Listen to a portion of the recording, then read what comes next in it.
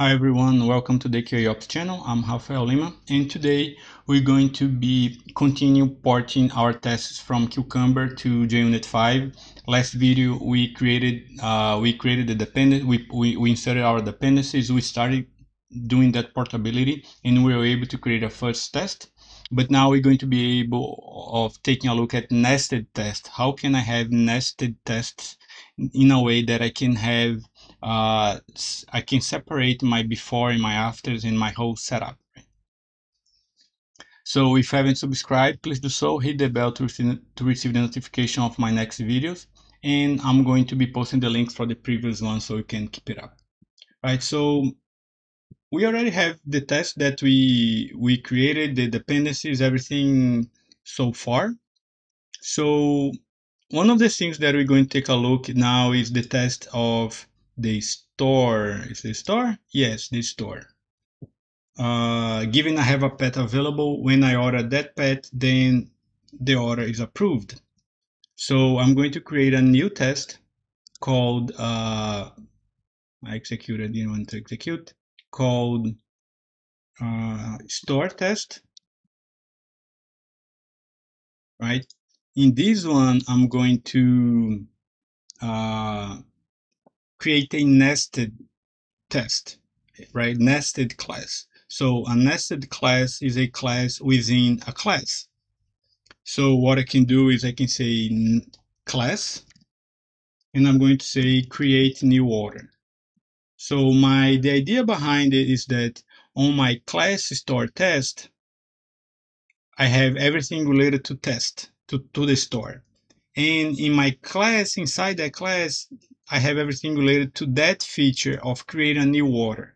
And then I can have another class for listing order or for deleting order, right? But I need to say that this is a nested class. Now it's going to stop complaining. I'm also going to give a display name, and I'm going to say user creates new order, right? Awesome. So what I'm going to do, I'm going to create a test called user must be able to order available pet. And we're going to take a look at the test that we have for the store. I have a pet. I'm going to create this pet. So this is the pet that I'm going to create. I'm also going to be creating the order. So this is the order that I need to create. And this is the assertion that we are doing. Bunch of failures, but we're going to take care of that right now.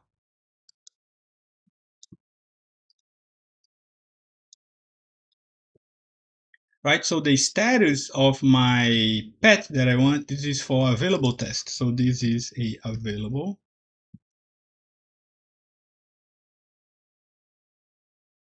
Right? This is a pet, right? And I'm going to say this is my pet API, new pet API.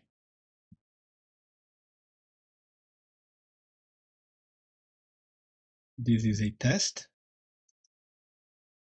Sorry, a test. And the name of the test is a user must be able to order a new pet. I also need a store API, new store API. And this is a order. Great. So we are good to go. Right? So I can run this.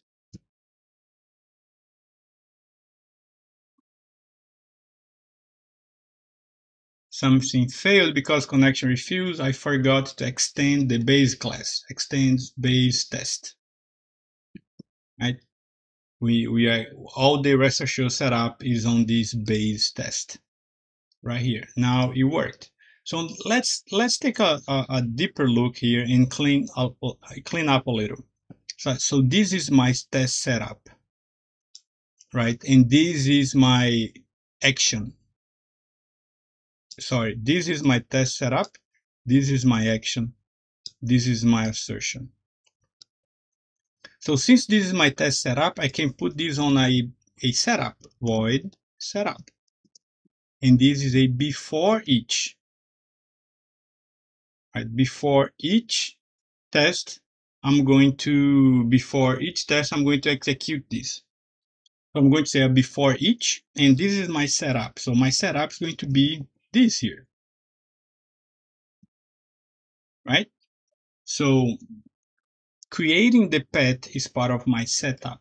It's the same here as in my store, right? In my feature file, creating a pet is part of my setup. It's my given. The order is part of my action. So this is my setup.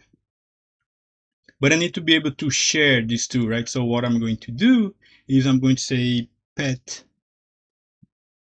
expected pet, right? And here I use whatever I define here. So now everything's fine, right? So the fact that I have a nested class enables me to encapsulate, or to not encapsulate, to put the scope of everything of this class only belonging to this class. I could have different classes here, right? And I can have a class for create a new order, which I have. I can create a class for listing, and everything available, the before each, the after, the variables are only available for this class. So this is the scope, and this is really nice, right? So now I have my setup, and this setup is going to be executed for each test inside this class, which is really nice. And the last thing that I need to do is delete the pet that we created. So now I'm going to do a after each, and I'm going to say void delete pets available created. And I'm going to say pet API delete extra pets available. I can rerun my test, and great, I have what I needed here.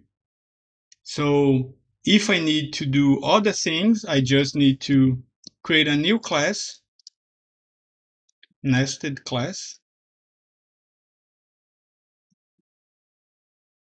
class delete order.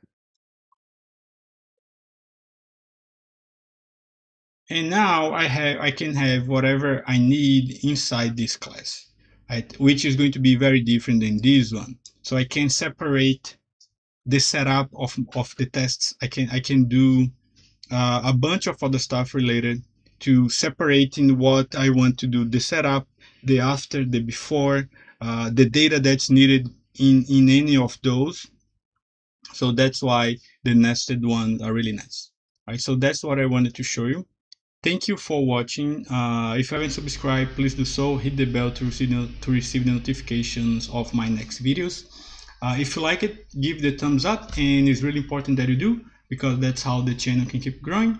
And I'm going to see you on next video. In the next video, we're going to be talking about parameterized tests. How can we have the same tests being executed with different data?